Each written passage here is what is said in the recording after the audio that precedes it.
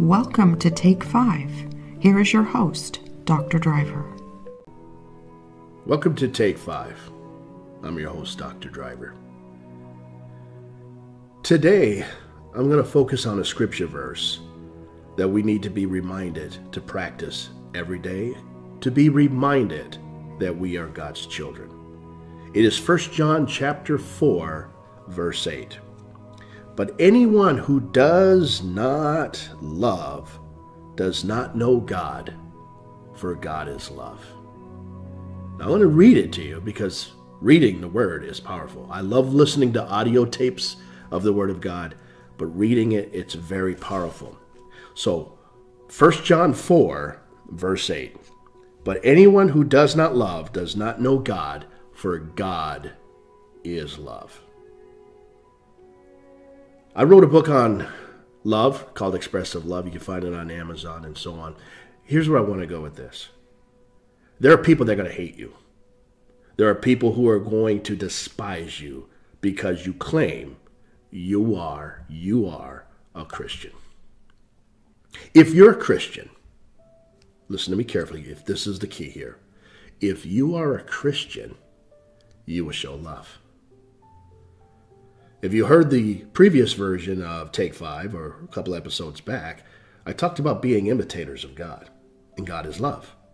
This verse, 1 John 4, verse 8 says, but anyone who does not love does not know God, for God is love. That's the key here.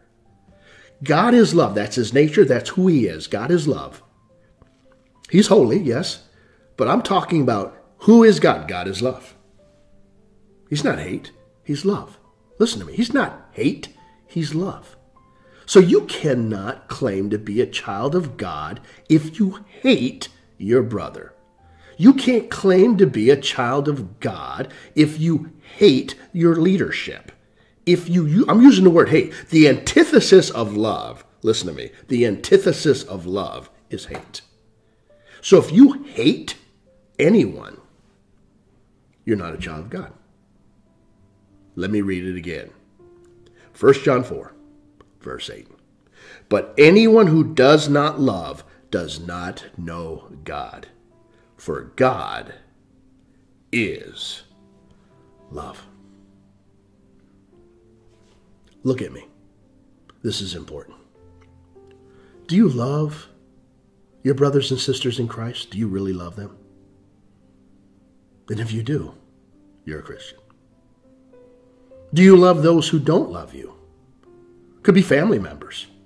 Could be those that work for you. Do you love them? They don't love you, but do you love them? If you do, you are a Christian. Don't love those who love you only. Love those who don't love you. Listen to me. Jesus made it very clear. Many people will hate you because of me, he said. But you must show that you are a child of God. And how are you going to show you are a child of God? The answer is by the love you show one another. Read 1 Corinthians 13 if you want to know what love is as well. I love the first epistle of John. I love the Gospel of John. But if you are a Christian, let me close with this. You will love everyone. Love is patient and love is kind. It doesn't take records of what somebody did to you. It endures all things.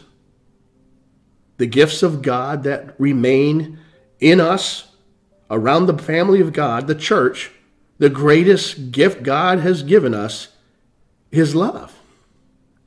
So if you're a child of God, start showing the world that you are his child by loving one another. You want to see people get along? Love them. Show kindness. Pray for those who persecute you and bless those who curse you. That is a mark, a sign that you are a child of God, because God is love. Let me pray. Father, I pray that you fill us with your Holy Spirit so that we may love one another as you loved us. Your great gift is you sent your only begotten Son, Jesus Christ, to die on the cross for us. That was love. Let us return the same love back to the world by sacrificing ourselves in a world that is conflicted, a world that's full of evil, but let us show by offering a sacrifice of love to everyone we meet. Love overcomes a multitude of sins, your word says. So I pray, Lord God, teach us to love. Fill us with your love so we may love one another. This is my prayer in Jesus' name. Amen.